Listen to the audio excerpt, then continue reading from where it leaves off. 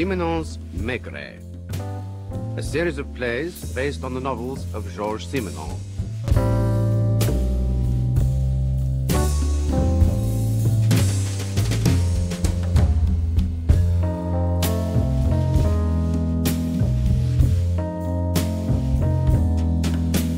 Hello, Jules. Ah, Georges. Good Lord, don't tell me you've been playing cards. Patience. Yes, just got out. Oh, I do now and again. And I don't cheat. Give it up. It's an old man's game. Well, then, my dear George, it's surely high time I took it up. Is it? You know, I've always held the theory that it's people who are fundamentally impatient that are given to the wretched game. So you're an exception. What? Maigret, the soul of patience? I don't think my chaps would agree with you there. If you were, you'd be somewhat dull, perhaps, Jules. I'd be a blooming bore. There was one case of yours when you displayed monumental patience, I recall. For 20 years, in fact. 20 years? No, never. You did, my old friend. A man called Palmari. A wheelchair. Doesn't that ring a bell? Of course. Yes, it does, George. And to think I've forgotten. Manuel Palmari. Yes, they'd crippled him, but he was still the mastermind behind the pinching of precious stones and the fencing of them. And for 20 years I'd tried to prove it.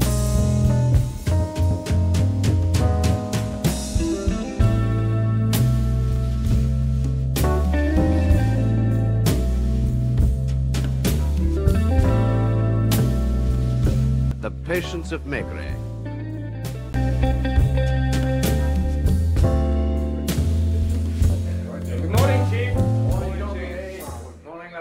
Good morning, Chief. Do you have a good weekend? Oh, couldn't have been better. The country was cooler than Paris, and I did a lot of gardening. Well, for me, that is. It's going to be hot today. July heat.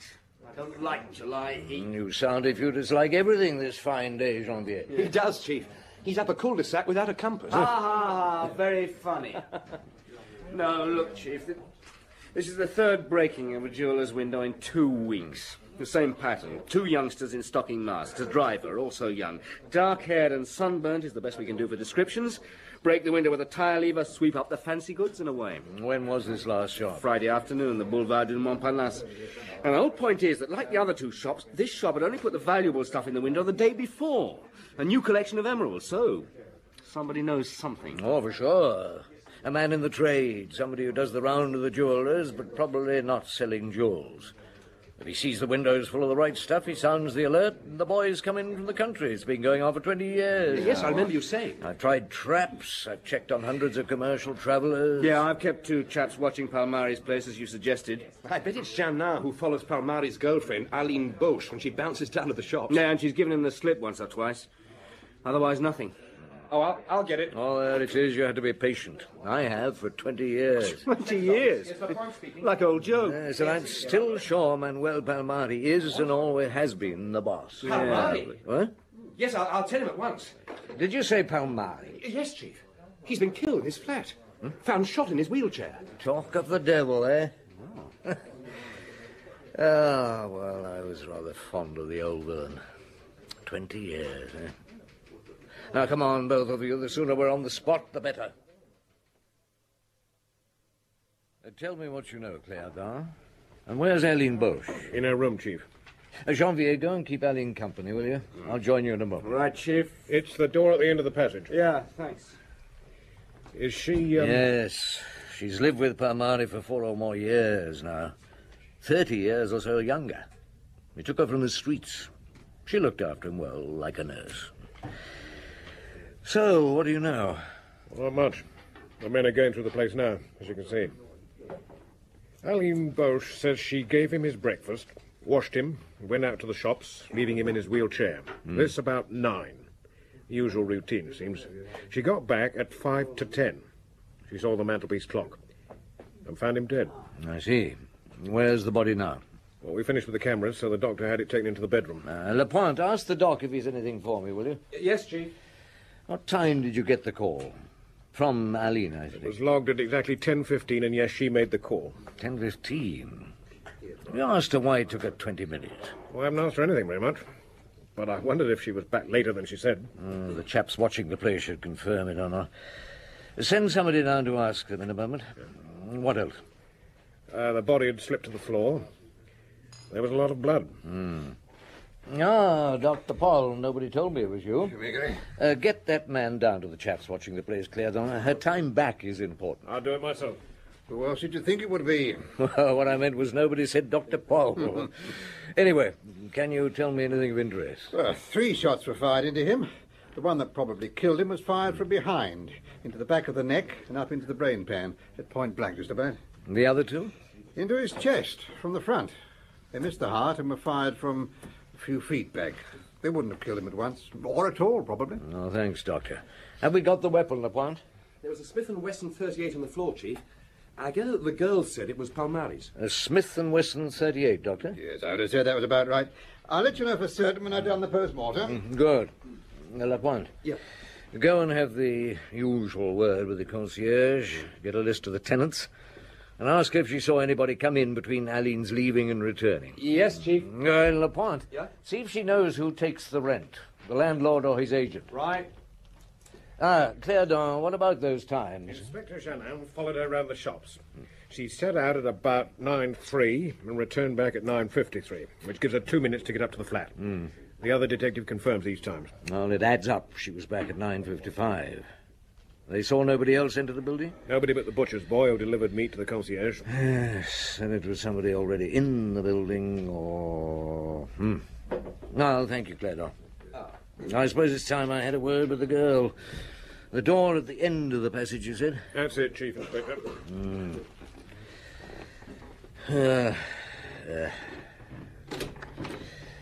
Well, Janvier, you looking after Mademoiselle Boche nicely? Not easy, Chief.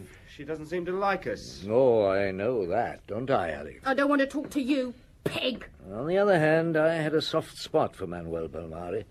As villains go, he wasn't a bad chap. I'm sorry he's dead, Alex. And don't you think I am? Poor Daddy. Why did they have to pick on him? Who did pick on him? I don't bloody know, do I? It's just awful, awful. I know. And it's murder, too. Yeah, you think I killed him, don't you? You think I did it? You would, you No, would. pour her a drink, Janvier. Right, Chief. There's some brandy. Just the thing. No, Aline, I know you didn't kill him. Here you are, mademoiselle. Drink that and listen. Look, try to help me. I want to find who it was who killed him. For the moment, I just want to ask you 1 or 2 questions. Well, what do you want to know? That's better. Now, first, where did Manuel keep his revolver during the day? In his little corner room, where he always sat. Behind the radio so that he could reach it. Of course. When you came back from shopping this morning, where did you go first? Into which room? Well, I think I went in the kitchen. Well, I usually do. Unless Manuel calls me as I come in. I put the things down that I've bought. Well, I must have done that. Well, let's ask Janvier to go and see, shall we? Okay, Chief. Were they in a bag, mademoiselle? In a string bag, yeah. And then you went into the little room to see if Manuel was all right. Yeah, like I always do. Did you see that he was dead? I saw that he was on the floor. There was a lot of blood. I think I screamed, you know. I saw the gun. Aline, almost 20 minutes passed before you phoned the police. Didn't you think of calling a doctor at once? No. No, I mean, he looked so dead. I mean, he was obviously dead.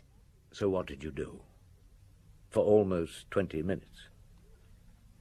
You're trying to catch me out, aren't you? You bloody would. Soft-soaping me first. Then a lot of tricky questions. Look, there's nothing tricky about my question, Aline. Nothing. What did you do for almost 20 minutes? The shopping's on the kitchen table, Chief. Still in its bag. Thank you. Oh, Janvier, if you found a body, what would be the first thing you'll do? Ring the police and then the doctor. You took 20 minutes to do one of those things, Aline. I don't know. I just stood there for, well, I don't know, minutes. After that, I think I walked up and down the flat. I mean, just sort of talking to myself. I don't know for how long. I mean, I wasn't looking at the blooming clock, was I? And then I thought I'd better let you lot know. All right, Aline, it makes sense.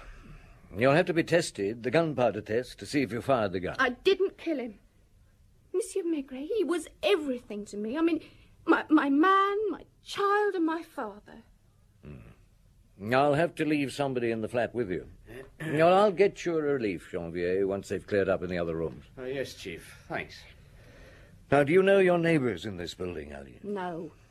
You know that Manuel wouldn't have much to do with anyone. Well, he couldn't, could he? I'm sure that the concierge knows all I need to know, and I'm sure Lapointe has discovered all about everybody. I'm truly sorry, Aline. He should have been left alone.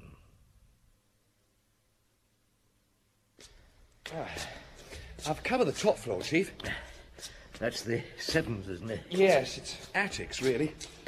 Most have lived in by the maids. There's an old man in one room who's deaf and dumb, Jeff Klaas. He was wounded in an air raid in Belgium in 1940. Where are we going now? 3rd floor, Chief. Huh? Where you've just come from. Lapointe, No, seriously, Chief. The couple in the flat on Palmares Landing were both out. In with Barillard. He'll be out all day, but his wife is only shopping, and the concierge tells me she's back. Well, I thought you'd like to see her yourself. Here we are. Yeah. Who owns the block? Does she know? Well, she's the obstructive sort of concierge. But I got out of it that Palmares did own the building. Up until a few months ago. And now? It's in the name of Mademoiselle Aline Boche. Is it? You must have loved her. Give the bell a ring. Right.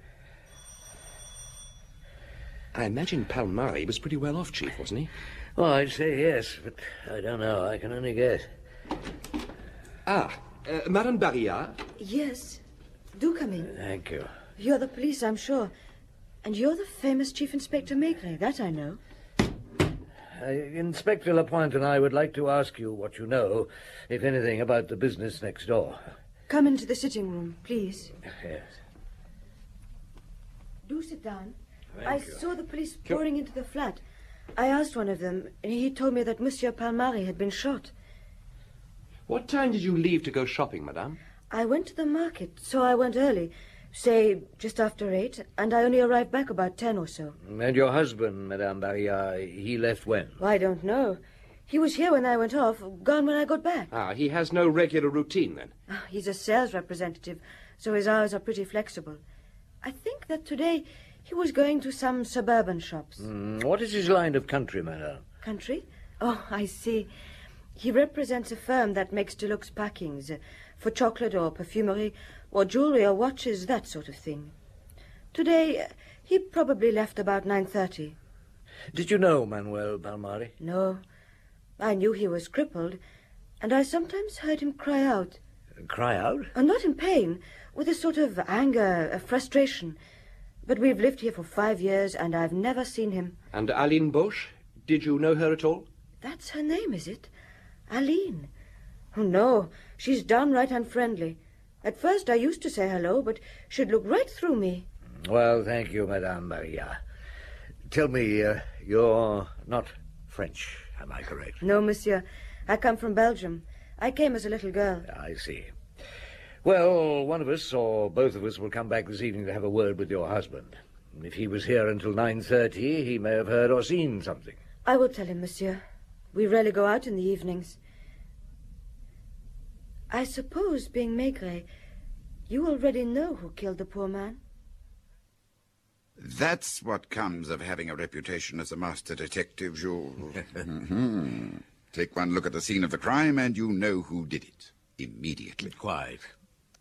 Well, at this stage, of course, I didn't know who'd done it, but I had formed an opinion. Well, hadn't you? The paraffin test proved negative on Aline. It did. But she could have worn rubber kitchen gloves. If it wasn't her, then it was somebody else that Manuel trusted implicitly. Somebody who had the key of the flat and could come and go when they wanted, and who knew where the revolver was kept. Agreed. But Janvier had had that building watched day and night for a month. There wasn't a single visitor in that time for either Manuel or Aline. And on the morning of the murder, nobody but the butcher's boy had so much as crossed the threshold except for the tenants. And only 2 of them had entered the place between 9 and 10, Aline and Madame Barillard. So we're left with the uncomfortable fact that if it wasn't Aline, And why should she kill her protector? It was somebody else living in that block of flats. Well, Lapointe went through that building thoroughly. Some of the tenants were away, and the rest were totally unlikely to be murderers for any and every reason Lapointe and I could think of. Now, Jules, wait a moment. One man. Ah, yes, one man. We had to see him later, of course. I imagine that Aline didn't ring the doctor because she knew Manuel was dead.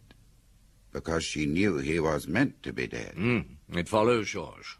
It followed, rather. And during the 20 minutes before she rang the police, I think she was using the phone. There were a lot of people to let know that Manuel was dead. I thought I'd find out about that. I saw to it that not a word of the murder got in the press that day. I knew that Manuel owned a restaurant in the Rue Fontaine, the Clou d'Arrêt. And early that evening I visited it with young Lapointe.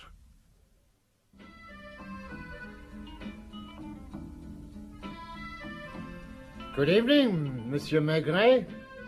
Monsieur Lapointe. Good evening to you, Pernod. Evening. Have a drink with me? I was wondering if you'd call in. I'll have a Pernod, thank you. Lapointe? A beer, thank you. Danish, please. I'll serve you myself. The barman's busy moving crates around. Yeah, no, ice and water. What do you think of it? Huh? Must have been an old score, eh? Pernod, monsieur? Thank you. Any ideas? Well, not many. When did you first hear of it, Pernod? Oh, I don't know. Beer, Monsieur Lapointe. Ah, thanks. I was being talked about in here by lunchtime. Why do you ask? Cheers. Tell him, Lapointe. Well, it was kept under wraps. There's nothing in the evening press. Not a reporter in sight. Oh, search me. All I can tell you is that the buzz was going around the restaurant by lunchtime. Do you own this place now, Pernod? You talk about the news getting round. I bought it 5 days ago, in fact. Oh, I was thinking aloud. You bought it from Manuel, did you? Just in time. You make that sound as if it had some connection with his death. Well, it may have had. Not that you'd know. Actually, the restaurant's owned by Aline Boche. Manuel signed it over to her a couple of years ago. Your first customers are coming in, I see. Excuse me. Aline must be a rather rich young woman, Chief. Yes. You see that fat, rather red-faced man? Yeah. Louis something or other. An old friend of Manuel's, wasn't he? Oh, once certainly. He's registered that we're here. If he leaves, follow him. I suspect he may try to phone the news of our presence to somebody. Right. I'll do my best to get the number, too. Yes. They're old friend of Manuel's. They know the news. Yeah, I wonder what else they know. Manuel was very clever, you know, Pernod. He would give me information, and he would even sometimes hand over to me the occasional small fish. Well, if he did that, monsieur, in his line of business, then no wonder they crippled him once and killed him this time. Excuse me, Chief, I must make a phone call. The crippling was one thing, the killing quite another. Tell me, Pernod, do you know of any other property Manuel may have owned? Well, the building he lived in. But you'd know that, wouldn't you? There was a hotel in the Rue de l'Étoile. The Bussière, a house of call, I've been told. That's useful. Now, the point is, if there is a point, somebody shot Manuel at close range. Something he wasn't expecting. To tell the truth, Chief Inspector, I thought... I mean, remember many of his friends still use this restaurant. I hear things. I thought Manuel had retired, shall we say. His sort of villain doesn't retire. I think he was still setting things up. And that's no secret either. What sort of things? I mean, I'm an innocent. Keep that way. Jewel robberies, breaking shop windows, and that part is simple. The selling is the difficult thing. Yes. Descriptions of the missing jewels are circulated. I'm told that all stones are traceable. They have their own identity. There's Louis back. I can't remember his surname. Oh, I didn't notice him going. I only know him as Monsieur Louis. Now, the stones are sold to a fence and eventually put back on the market and more than usually traced, or say 60% of the time. Only the stuff stolen in the cases which I'm sure involved our dead friend never, it seems, came to light. Which means, need I tell you of all people, they're unset and recut, transformed. That's it. Only we've never been able to find the cutter. It's almost entirely a family trade. There's only about 50 of them in the whole of Paris, in one district, a very closed little set. Perhaps another 50 in the whole of France. Now, a crooked diamond cutter should be easy to find, but that Ah, can't... here's our young inspector coming back. Will you excuse me? Oh, yes, of course, and thank you for listening to me. Monsieur Lapointe? Hello.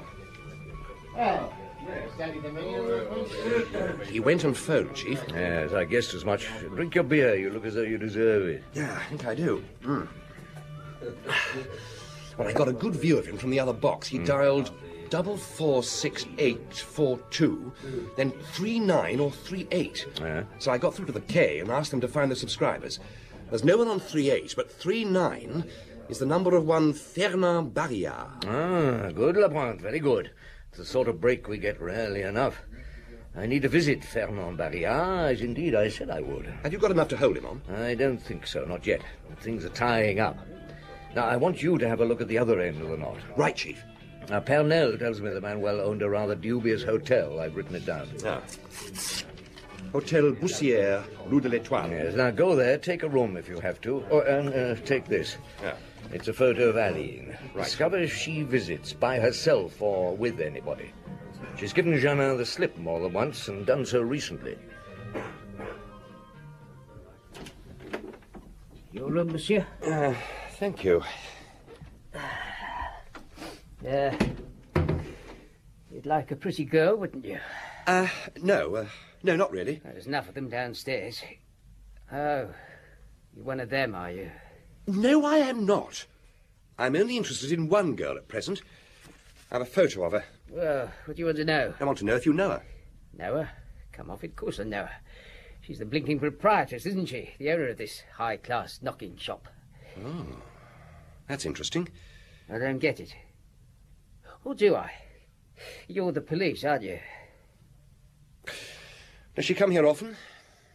Yes. Not so much as usual this last month. You won't breathe a word who told you, will you? Not a whisper. What's her name? Madame Boche. That's what we know her as. Does she have an office here? She has a room in a sitting room. Does she have any visitors? I don't watch, do I? I have a lot to do. Like pimping for the guests. Well, there's one chap. About 40. Dark hair and a thin moustache. Well dressed. Always has a small suitcase. Does he? The sort that sales reps carry, is it? That's it. That's what he is, I'd say. That or a very successful brothel keeper. Like Madame Boche. Perhaps. I'm sure they discuss business. Oh, they do that too. With the other. And I know they do that. I don't know any more, though, I swear. Good evening, Madame la Concierge. Good evening, Monsieur Maigret.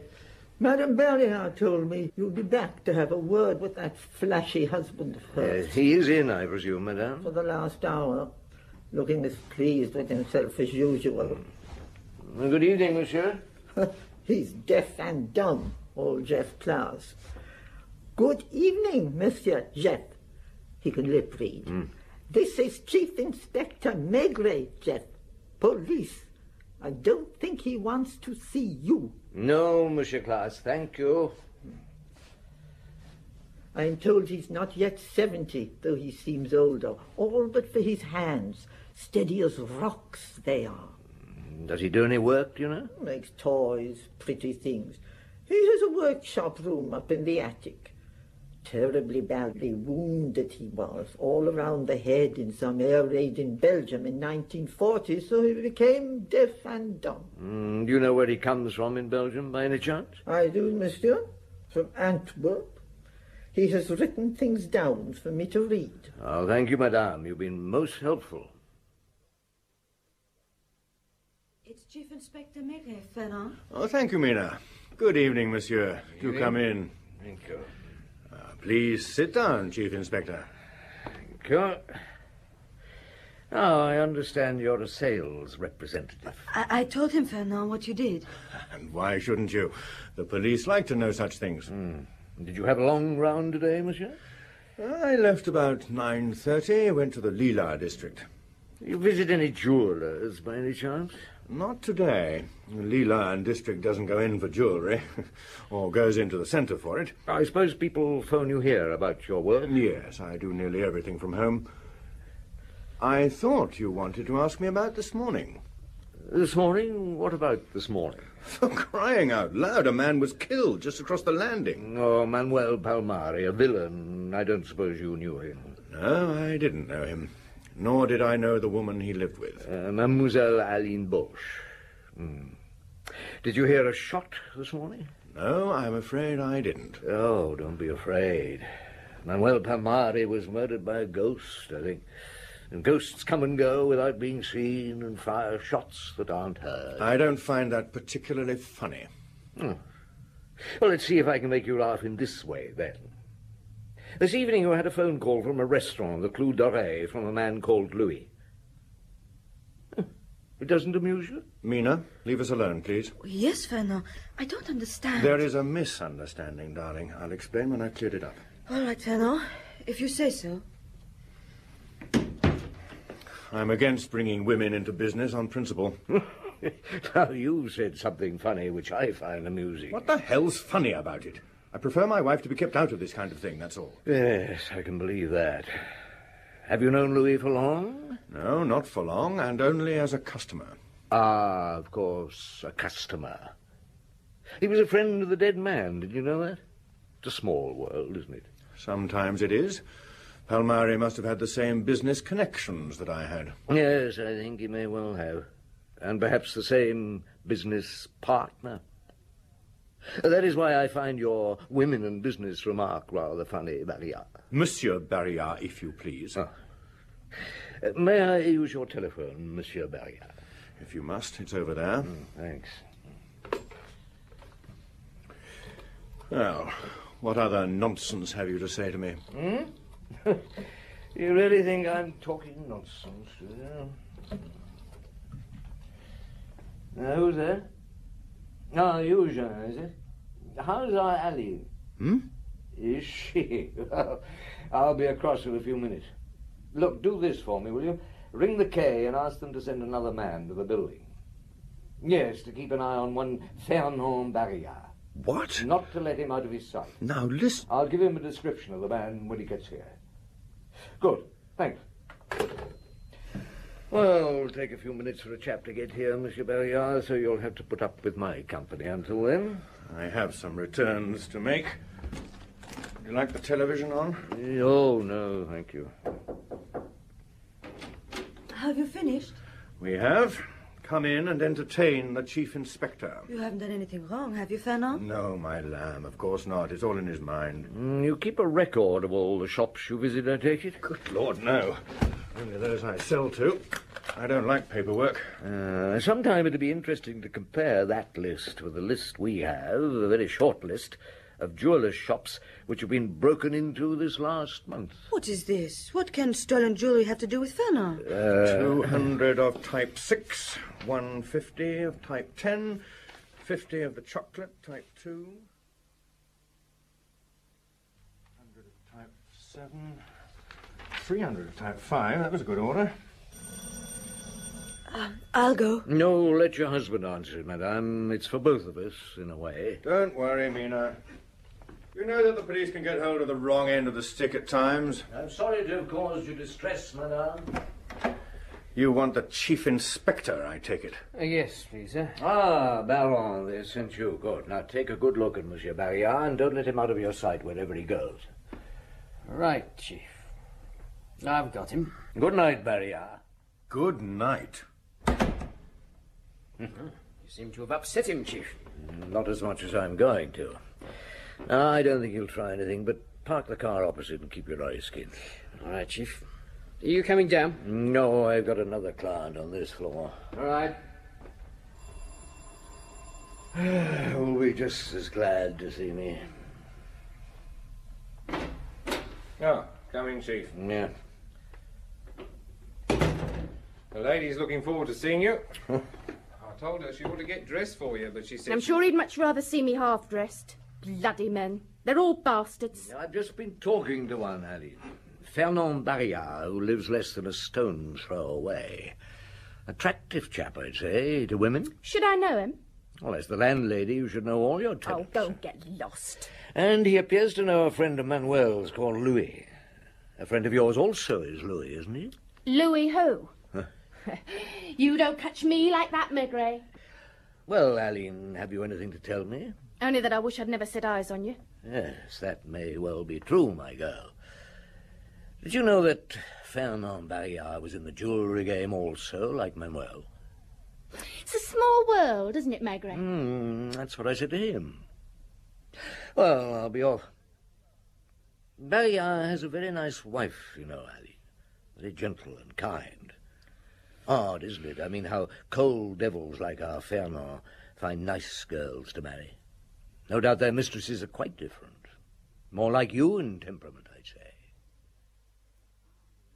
Maybe I remember this case as well, if not better, than usual. Because for the most of it, you were working by normal deductive methods, not by your usual instinctive, or shall we say, psycho-instinctive methods. Is that fair? I think so, Georges. Although one look at Fernand Barrière and I was sure he and Aline belonged together. And that was before Lapointe had reported to me on his hotel findings. It was a neat setup, wasn't it? Barrière as the next-door neighbour. It's a wonder Manuel hadn't filled the entire building with his workforce. Well, he only wanted 2 or 3 near him. Aline and Fernand as his eyes and ears to the world of precious stones beyond his reach, and one other. Ah, yes, the cutter of precious stones, the magician who transformed stones so they would not be recognized. Was he near? Well, that's where my so-called psycho-instinctive methods were letting me down. I knew that the answer was apparent. I'd seen it. And without realizing it, tucked it away in the recesses of my mind. Where it could not be found without some help. I even dreamed strange dreams around my cutter of precious stones. Dreams where I knew him, but he had no name, no face. And then you went to see a diamond merchant, one Berenstein, taking Janvier with you. They call this the precious stone market, Janvier. They look like a lot of middle-aged foreign gents doing nothing and talking 19 to the dozen. But if you watch carefully, passing stones to each other that are frequently worth many hundreds of thousands, and nothing on paper. Well, it's nice to know there's some trust left in the world. There's our chap, Berenstein. Monsieur Berenstein. Ah, my friend Maigret. I have made the inquiries you asked me to. Oh, that's good of you. This is Inspector Janvier Berenstein. How do you do, monsieur? Pleased to know you. Now, Maigret, before the war in 1940, the main stone-cutting center was Antwerp, yes? Curiously, most of the cutters were, and still are, from the Baltic. In Antwerp, they had foreign cards, you understand. Now, what happened when the Germans got to Antwerp in 1940? They fled to Royan. Most finished up in the United States, although they've nearly all returned. Now, wait. Could some of them have got to France? Some did, I'm told. But as they were almost all Jews, they did not last very long. But one of them may have done. Thank you, Berenstein. Thank you. Come on, Janvier. Chief? To the car and to where old deaf and dumb Jeff Klaas makes toys in an attic. He's not in his room. No, which is his workshop, madame? Oh, all this fuss, and I have work to do. This is the room. There's no point in knocking. He can't hear, can he? Oh! What is it? Look, he's hanging. Yeah, I think he's dead. The shock has put years on me. Oh, do shut up, woman. Listen, make yourself useful. Go downstairs and get the 2 detectives outside to come up. Hurry, hurry. I've never been fair. Strange how many people seeing a man foully done to death can only think of themselves. Yeah. Oh, why would he hang himself? Just a minute, Chief. That bruise. Yes. I'd say to guess that he was killed last night, probably when he was asleep, dragged in here and then strung up. The forensic boys should be able to tell us that. And he cut the stones, did he? Yes, he did. We'll find his tools where we look. And although deaf and dumb and a bit daft, he knew much too much. Poor old chap, I could have saved him. I understood the thing when I first saw him, and took no notice of my own understanding. Chief, it's General Lapointe. Do you want us up there? Lapointe, bring Barrière with you. Don't take no for an answer. Right, Chief. So for 20 years he's been cutting the stolen stuff. Was he Manuel's find or Barrière? Oh, no, Barrière's too young. Well, I have an idea that he was Mina Barrière's find. What? Only she's never known the use he was put to. She was in it too? Fernand! Why are you taking him? Oh, is it Jeff? Let her come up, Lapointe. She is, Chief, ahead of us. Oh, Barrière, up you go. Go on. You know, in some ways I would rather have her not see him dead. On the other hand... Yeah, it must be very easy to kill a deaf old man in his bed. Chief Inspector, I don't understand why you... Oh!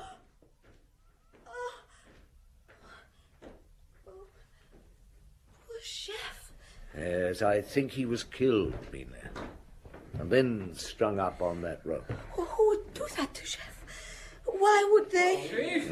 Lapointe, Jean, in here. My wife has no part in this. Can't we keep her out of it? I want you to explain to your wife why you had to kill Jeff Klaas. There is nothing to explain. And I'd rather not talk about things in front of her, if you don't mind. Yet you've been using her for years. How ungrateful of you to deny her an explanation. Is there something to do with the man's death downstairs? Palmari, tell me, Fernand, tell me. He's trapped me, don't you see? Anything I say... I never trapped you, you fool. You trapped yourself. It has everything to do with Palmari's death, Mina. Since your husband won't explain, I will. Palmari was a gangster. One form of crime he organized was the stealing of precious stones from the windows of jewelers' shops. Fernand found the shops, and along with Aline Boche, did the contacting and so on. Jeff Klaas cut the precious stones so they could be sold safely. Jeff would not know he was doing wrong. Agreed. But Fernand here would. I think Palmari has used Jeff for years, 20 years, long before your husband came into the game. I never had a single suspicion. What a fool I am. But tell me, Monsieur Maigret, why all this murdering? Aline and your husband became greedy, and they were lovers. Oh, no. So, having shot Palmari, they had to cover their tracks. Simple-minded though he was, Klaas could be used to testify against them. There's not a word of truth in any of it, Mina. There is, Mina. It's all true. I shall prove it. Some is already proved. What? I know that your husband and Aline Boche met regularly at a hotel owned by her. Oh! Manuel Palmari must have loved her, you know. He gave her so much. This block of flats, the hotel, the restaurant. They would have lived well together, would Aline and her lover. Take him away, Jean. Okay, Chief. Come on, Bayard. Down we go. Don't believe them, Mina. But how can I believe you? I'll leave you two to do what's necessary. Right, Chief. Meet me in Manuel's flat in about half an hour. I'll go there after I've heard Mina's story. It was near Antwerp, a railway station. I was 4, I think, and with my mother. We were with hundreds of other refugees. Or most of this I found out since. I remember very little. Only as if I'm remembering bits of an old film seen long ago. You understand? Yes, I understand, Mina. There was suddenly some terrible explosions and awful screaming and a foul smell. It was an air raid. I've since discovered that it killed half of us. Then the world went black for me, and when I woke I was being nursed by this tall man with a bandage round his head. I never saw my mother again, and when I asked this tall man for her, he didn't reply. I can't compare my childhood with any other childhood, or him to any other foster father. We wandered everywhere. I recall soldiers and police, and living in huts and trains, and once in a cave. If we were questioned, neither of us could understand or reply. So they left you alone? Yes. The name Klaas? And a piece of paper pinned to my dress. Later we came to Paris, and eventually he obtained a false card as Jeff Klaas, and I became officially his granddaughter. This was at the end of the war. How did you live? Jeff had gold coins sewn into his clothes. We never went without, and although he was deaf and dumb and simple in the head, he knew how to survive. After the war, he worked for jewelers, and he found me a job as a salesgirl with one of them. And that was how you met Fernand? Yes. Jeff and I had a small house.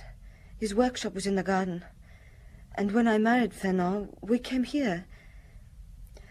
Do you think Fernand married me to... To keep things in the family? Probably. I loved Jeff. I owe my life to him. Fernand, I only respected. And Fernand killed him. With that woman. You'll find somebody else one day, Mina. You know you will. Now I must pay a last visit to that woman.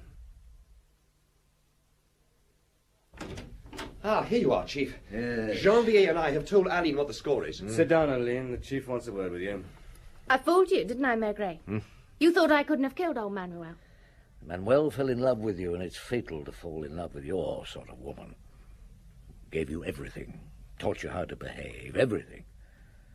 The only thing he didn't have to teach you was how to count. But you didn't actually kill him, did you?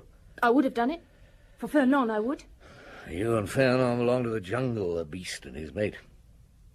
No, you took Manuel's gun, put it in your bag, kissed him goodbye, went out and met Fernand coming from his flat. You gave Fernand the gun and went and did your shopping, while your young lover shot your old lover. Now you're going to take Fernand to one place and me to another. I hate you, Maigret. I hate you. I hate you.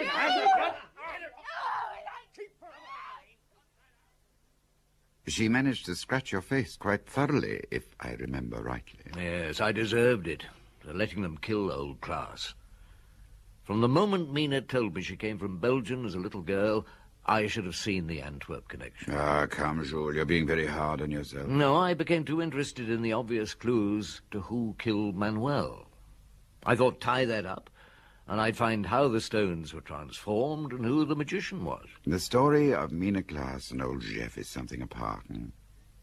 A deaf and dumb man, probably of Jewish origin, simple-minded, and a little child, wandering France for some 4 years of the occupation. What a childhood to live through. They would have been entirely in a world of their own, wouldn't they, for their separate reasons. They would never give themselves away. So they survived. That's true, Georges. And I think that Mina found her true happiness later. She deserved it. She did. As the others deserved what they got. And I think we deserve a drink. Do you agree? It had to be a farewell one for the present, George. Why not? We're forever saying farewell to the present, Jules.